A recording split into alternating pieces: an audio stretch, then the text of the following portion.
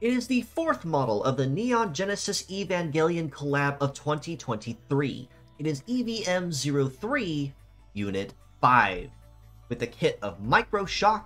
Pile, Charge Drain, Wheeled Legs, and the leg ability of Auto Charge, which passively fills Metaforce Gauge every turn for every action completed. Now, in comparison to Units 01 and 02, which are packing at least one brand new skill each, thankfully Unit 5 isn't packing anything new or overly game-breaking that we don't already know. But, in particular, the design that Unit 5 is packing is a brand new design that makes it the first ever suicide fighter that is not a meta change type model.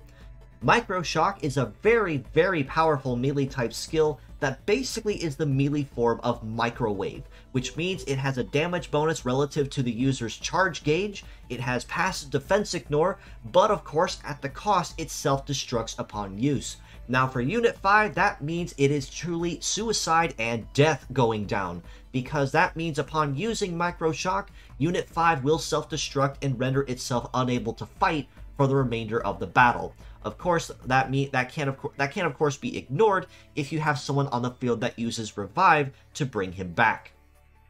Right Arm of Pile is a conventional and more balanced melee skill with passive defense ignore that you really can't ever go wrong with using for its very well balanced and well-rounded stats, and the passive defense ignore and pierce damage on top of that make it a very widely sought after skill that anyone can use anywhere.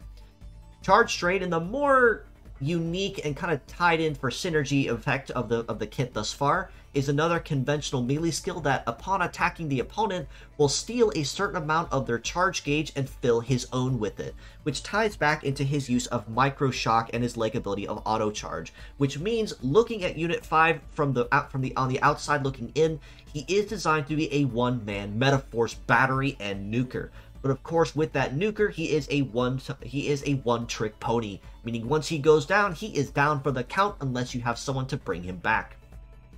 Wheeled Legs means that Unit 5 will have very solid cover, will have arguably one of the highest base mobilities in the game at the cost of being the pickiest with terrain. Even though the stats for that are very nice at 916 base mobility, 1120 for evade, 1439 for the melee resist, and 1407 for the shoot resist, the stats are absolutely nice for sure, and on the right terrain, such as Cyber, they are going to be an absolute menace. But everywhere else in the game, this includes field, aquatic, desert, wasteland, and so on,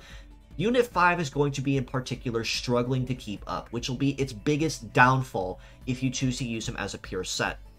In comparison to other wheeled legs, such as, say, Makaizo thing from the season 2 of the Ghost in the Shell collab, which had Explorer to kind of balance that out, but of course with lower stats.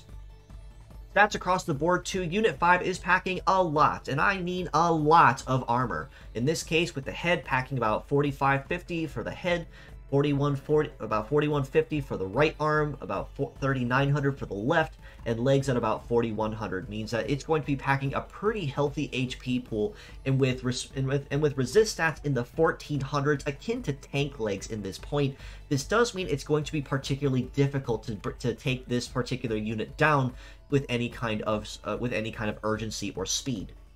That being said, as a pure set score, I do honestly have to rate Unit 05 a very solid 8 out of 10, and some arguments could even be made for an 8.5. Now, there's a reason in particular I'm not going to rate him any higher than that, in that even though his kit has very, very good synergy with itself between Microshock, Charge Drain, and Auto Charge, like I mentioned, he is a one-man walking Metaforce battery, so he has no reason to have any further need for Metaforce reliancy or support, because he already has it built in. His biggest weakness in particular is the fact that he is wheel-legged, which means even though he will have the speed, he does not have the coverage, which will really severely hurt anyone that tries to use him as a pure set when it comes to making use of him. In addition to this, Microshock, even as powerful as it is also a very risky skill to use. Normally with someone, say, like Maquette, or even with Deathglare, who was the first introduction of Microshock, I'd say you could use it more reliably, but given that Unit 5 has it as a head part, this makes Unit 5 a true suicide type unit, which means you want to be very careful when using this skill and guarantee that if you are going to go down, you're going to take the opponent with you when doing so. As mixed parts, I do have to rate him just a little bit higher at an 8.5 out of 10. Given that in this case, you will be potentially removing the flaw of wheeled legs, even at the cost of losing a little bit of his metaphor sustain doing so, it does give him a little bit more of a rounded out viability. Or if you decide not to use him as a main set, Microshock, Pile, and Charge Train are all very powerful skills to make use of. Pile is probably going to be the most balanced and conventional of them all, while Charge Train is going to be very good for your metaphor sustain for anyone that may perhaps need it. Now, as mentioned with Microshock, even though it is a very powerful skill, utmost caution and care is encouraged if you are going to use this part, especially because it is a suicide type move as a head part. It is going to be heavily encouraged that if you're going to use it, make sure you pack it on with someone who can fill in some metaphor sustain so that if you are going to go down, you are going to take the opponent with you.